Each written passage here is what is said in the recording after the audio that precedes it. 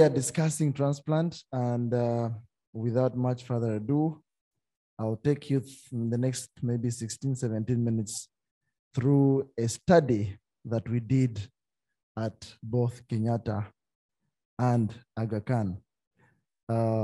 Those are my names. We entitled it Kidney Allograft Function and its Determinants at 12 months post-transplant in Kenya. Those are my supervisors, Professor Joshua Kaima, Professor McLegal, Dr. Ngigi, and Dr. Sokwala, of whom I'm very, very, very proud of.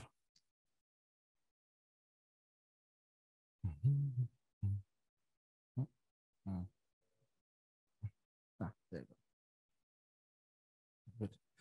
Right, so I'll just dive straight into the introduction is a bit long, so I would just want to dive into the allograft dysfunction at 1 year. Allograft function at 1 year is increasingly being used as a surrogate marker for late graft function. We now know that if someone has poor graft function at 1 year, this particular person has a poorer half-life of the graft at 5 years, at 10 years, 15, and 20. So it meant that the fact that you can use this for prognostication, oh, thank you.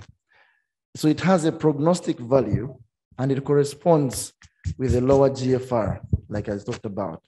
Not only does it correspond to the lower GFR, but also it raises the probability of eventual allograft loss and cardiovascular death. So in this particular study that we cited, recipients who had a serum creatinine of more than 1.5 milligrams or equivalent of 132.6 micromoles exhibited a poor graft loss half-life. And that is what we used as a definition of allograft dysfunction in this particular study. So we know some of the factors that affect allograft function, and we looked at these within the study. Some of these factors can be donor factors, others can be recipient, and of course others can be surgical related factors and also institution factors. So the donor factors could include a pre-nephrectomy GFR.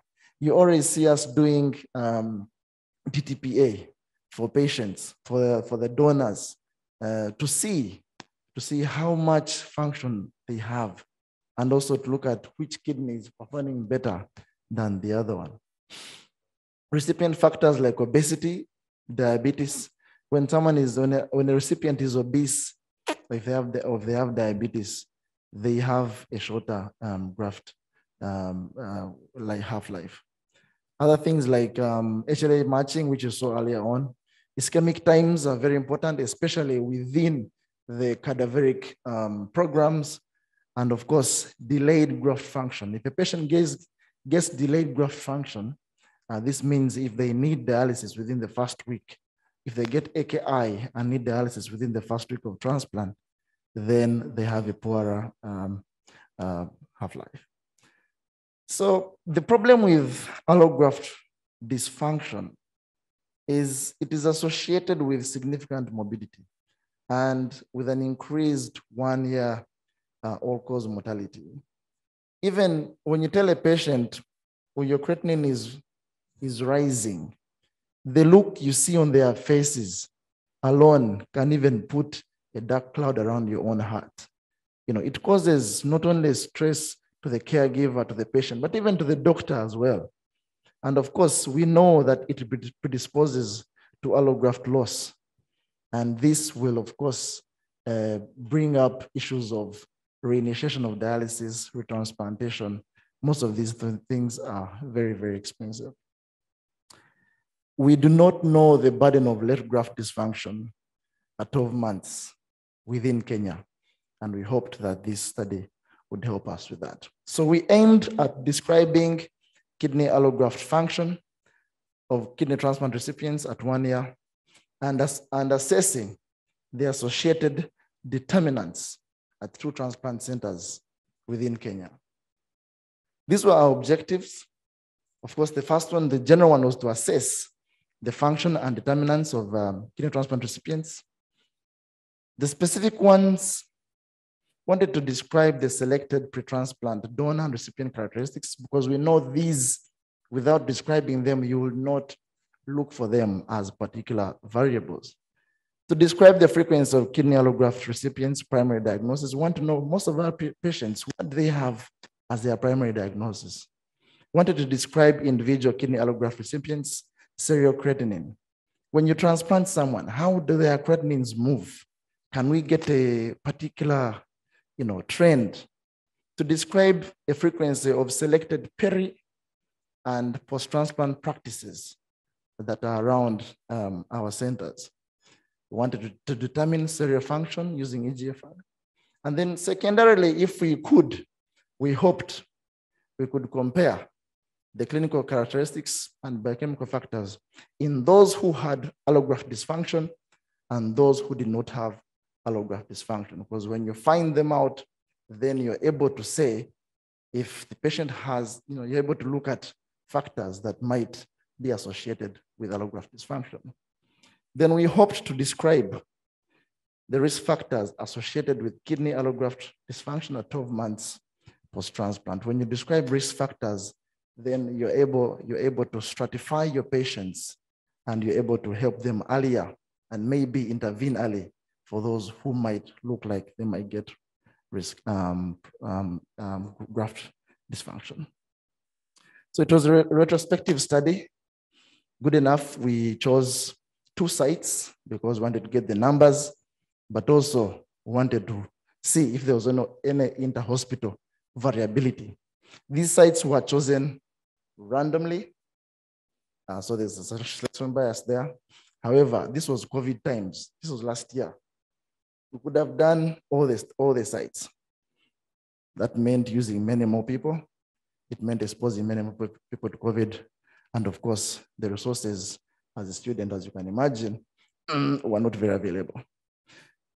We looked at all the patients that transplanted at Kenyatta National Hospital and Aga Khan between 2009 and December 2018. We included all charts of patients that were transplanted and that had a documented serum creatinine, both at 6 months and at 12 months. Because if they had those, then we're able to assess them. We had to exclude patients who were transplanted from other centers, but on follow-up from Kenyatta and Aga Khan, because these patients might not have the records, we might not know what they did, and that would have been, you'd have brought up some bias of remembering and stuff. Of course, if someone died before 12 months, we excluded them because then we would not know what their graft function was at 12 months. Anything that caused graft loss by 1 year, we excluded those patients because we wanted to have a functioning graft, but with a dysfunction. So graft loss before 1 year, patients that underwent a graft nephrectomy, those that experienced primary graft failure, we excluded all of them. So those were our variables, as we talked about in the risk factors. We looked at, we defined the dependent variable as kidney allograft dysfunction of more than 1.5 milligrams per deciliter, which was equal to 132.6 millimoles at 12 months. The donor variables, like talked about earlier on, age, gender, pre-existing disease, smoking history. We looked at all of these within the files. The recipient variables, like age, gender, primary disease, HLA mismatches, induction therapy, drugs, even the surgical time, the post-surgical complications, we took time and looked at all of that. So this is how we defined, I think I'll just maybe look at maybe 1 or 2 or 3. One of the things I want to bring out is how we defined blood transfusion. So there is peri-transplant and there is pre-transplant. Peri-transplant blood transfusion is if you get transfusion within the transplant, within 1 to 2 weeks within transplant, and if you have used a leukocyte filter. If you haven't used the leukocyte filter, we classified you as pre-transplant blood transfusions, and so that we can have a difference on that. Dialysis vintage was looked at, duration of time in months from initiation of dialysis to transplantation. Another thing, yes, the duration of surgery was defined in hours, and this was the time from initiation of anesthesia induction and extubating the patient. So let's look at the results. What did we find when we look at all this? I'll look at the results and discuss, since I only have about maybe 5 or 6 minutes to go. We looked at 240 patients. These are the patients who are transplanted over a 10-year period at 2 centers. Unfortunately, due to missing vital information, people who died before 1 year, we were able to get 108 charts from Kenyatta. We were able to get 42 charts. At the end of it all, we got one.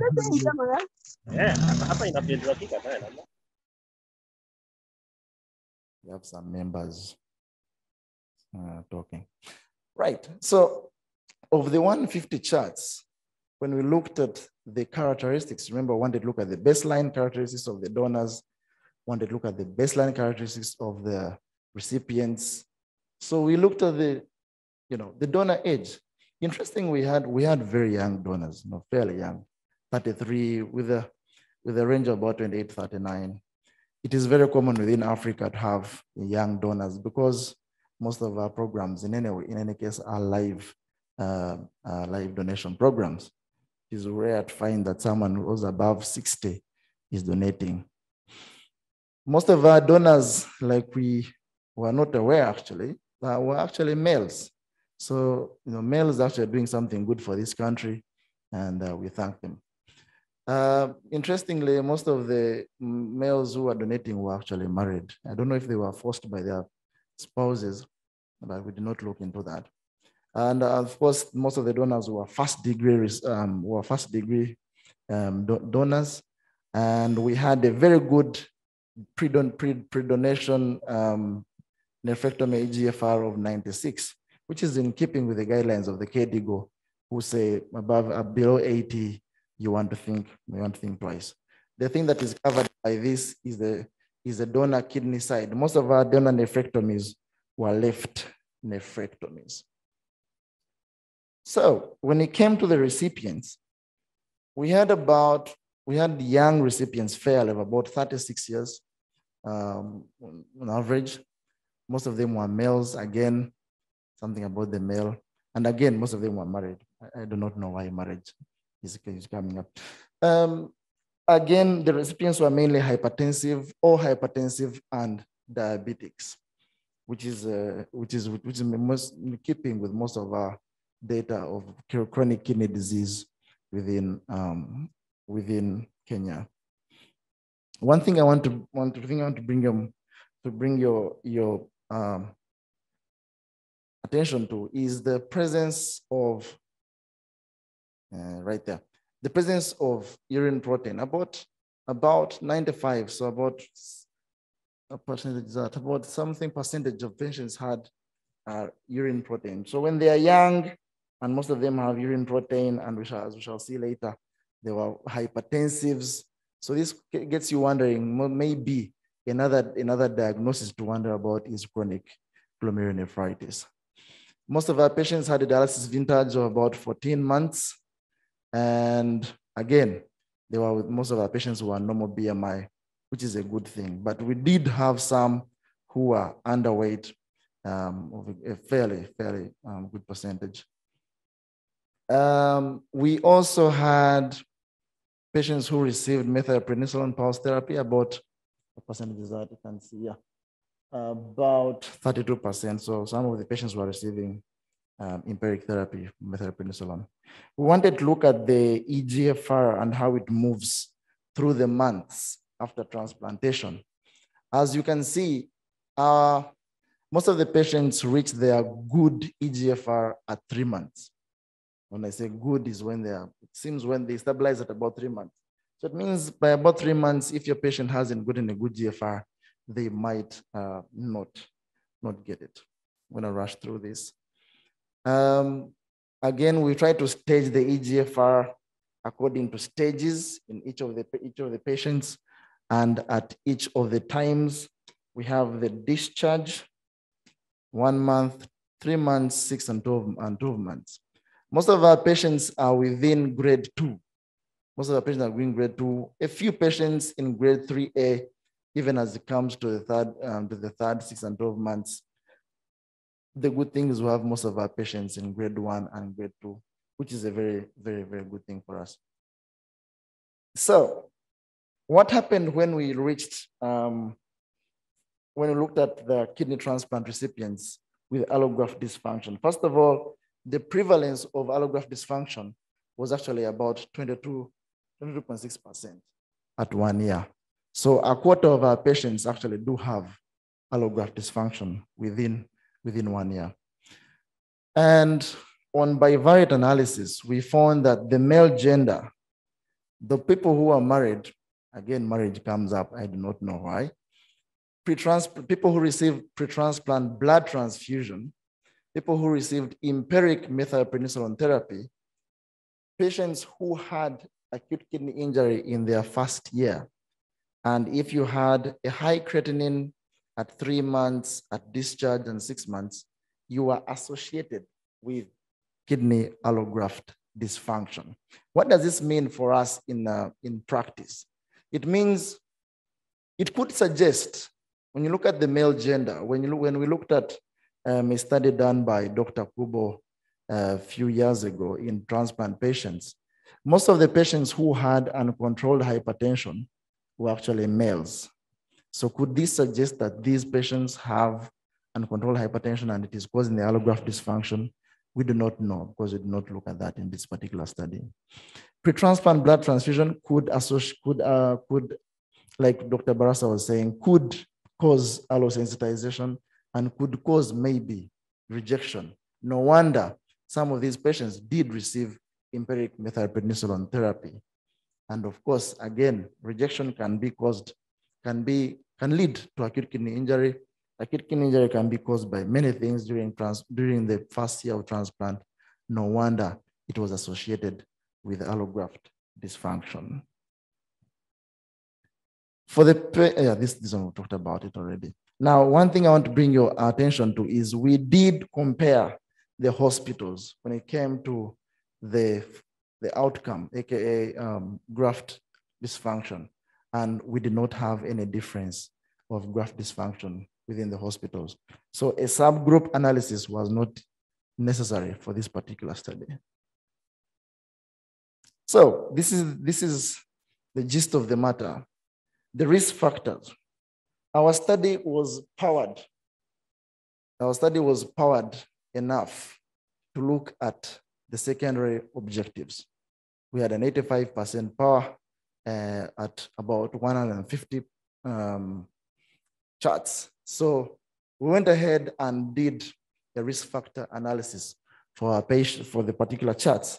And indeed, we found out that if a patient had acute kidney injury within the first year, we defined acute kidney injury as a rise in serum creatinine 1.5 times from the previous clinic visit. So if you came with 110 today, the next day you came with 140, we would call that acute kidney injury. So any documented acute kidney injury in the first year had 13-fold increase in risk of getting allograft dysfunction with a p-value of 0.008. Another one that was interesting, we did not expect this, was a duration of surgery. Patients who stayed in theater for more than 3.5 hours. So we remember we said we are defining surgery time as from induction to extubation.